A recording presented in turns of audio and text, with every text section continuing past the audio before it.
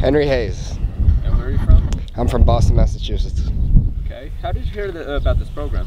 I heard about it through Cherry, who goes to Emory with me, and she obviously knows Sean for a while, and she did the program last year, so she convinced me, and I thought it would be a good idea to try it out this year. Okay. So what was the first impression? I mean, I had heard about, like, you know, the living conditions and all that, Right. and like the food, kind of having the same thing every day and all that, but I didn't really, you don't really know what that means until you kind of get here and you kind of see it for yourself. So I guess my first impression was like, kind of like, holy cow, I'm doing this. Like, I've never been to a place like this. I've never been to Asia, first of all, but let alone, you know, a place as impoverished as this. And it was really eye-opening. It was really eye-opening, and you see it on TV and stuff, but you don't really feel it until you actually get here. Right. So it was totally out of your expectation. Like, you didn't. It was within my. It was anticipated, but it wasn't understood. I think. Right, of course. Yeah. The food is different. Everything's different. Yeah. Everything's totally different. Right. So like, you taught fourth grade? Fourth grade.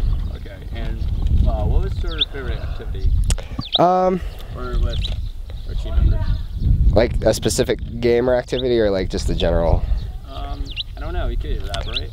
I really like, we played Slap the Board, which is where you write a bunch of words on the chalkboard, and then you'll say the word.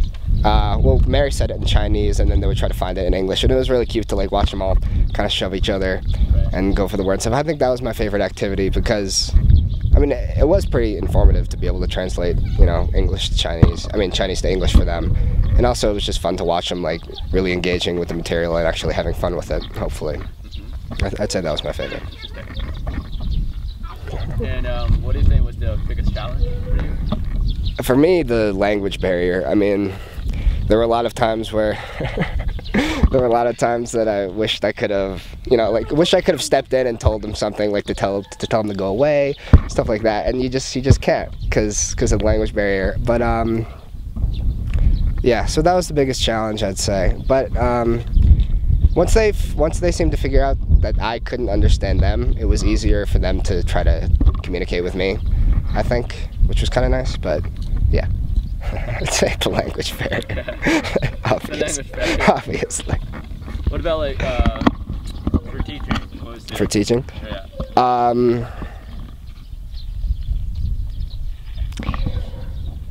Just trying to get kids to understand that even though a lot of the material is boring, trying to get them to understand that it is helpful and that it will help them in the long run. And it's really hard to communicate that because I'm sure they've heard it before and you can tell them that all you want, but it's really hard to show that, especially obviously when I don't speak the language.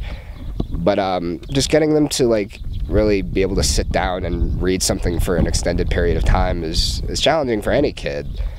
And so it's hard to get them to see the greater message behind that, I think. What do you think about the problem of educational inequality? What do I think about the problem of education? Do you think there's a solution, or? Yeah, I think there's absolutely a solution, but it takes, you know, it takes a lot of awareness and it takes a lot of help from more than we can. It takes more help than we can give here. Obviously, it takes government involvement. It takes a lot of organizations like this, and ultimately, it just takes. Yeah, it just takes awareness, I guess, and being able to realize that there are people out there who don't see the value in education just because they can't, not because they're unable to, but because they've never been showed what it means to be educated, and they've never been shown what their potential could be. And they need to be able to see that, I think, before they could ever, you know, even try to reach it. Yeah, of course. So, do you think, like, for the past 2 weeks, how have you changed? How have I changed? That could be in any way, right? Like, yeah, it's a lot of ways. For one, I'm more sunburned, but yeah.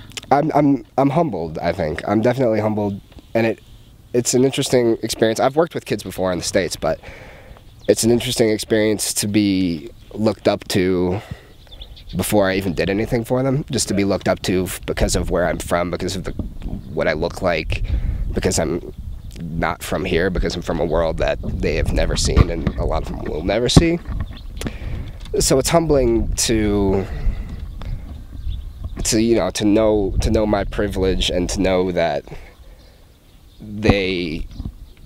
I hold so much power in their eyes, even when I haven't really done anything to deserve their respect.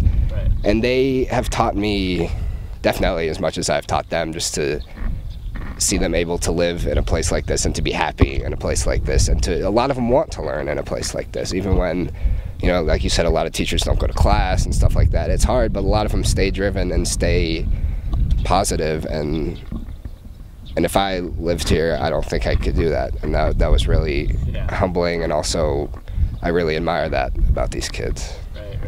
Yeah. So how do you think you have 10 months in 2 weeks? Do you think, I mean, it's really hard. It's hard, yeah.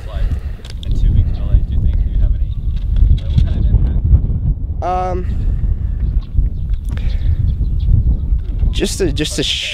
It's hard to say, but just to show them that, like, we're a group of kids who are well educated, who are relatively privileged, and we enjoy learning, we enjoy reading, we enjoy being taught, no matter how boring it is. I think it's, even though it's hard to change their life in 2 weeks, it's helpful for them to see kind of an example of what they could be if they, I mean, a lot of them, are just unable to, but something to think about in the future. I guess just to give them some sort of hope that someone knows that they can do it,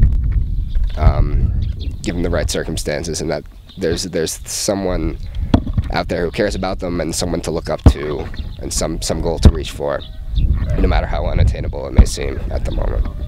Yeah. What's the best part for 2 weeks? Probably playtime with the kids. I mean, at first they were so shy. Back to that. Back to board. Back to this, but more like the recreational stuff, like outside when there's not really any classroom rules. Right. Because you really, like, at first they were kind of shy with me.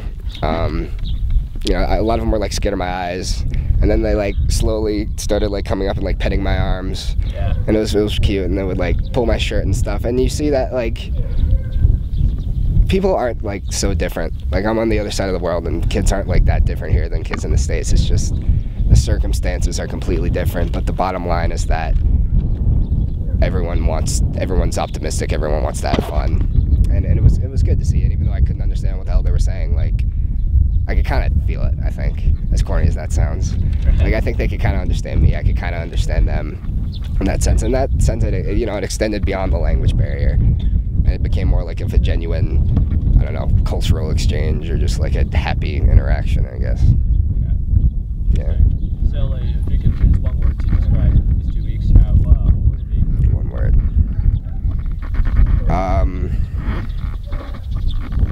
I'm gonna go back to humbling, I think. Yeah. That's a good word. Yeah. Wait, what word? Humbling. Thanks, Jay. It's all good. So, if you were to come back next year, what would you do differently? Or would you take a different approach, or?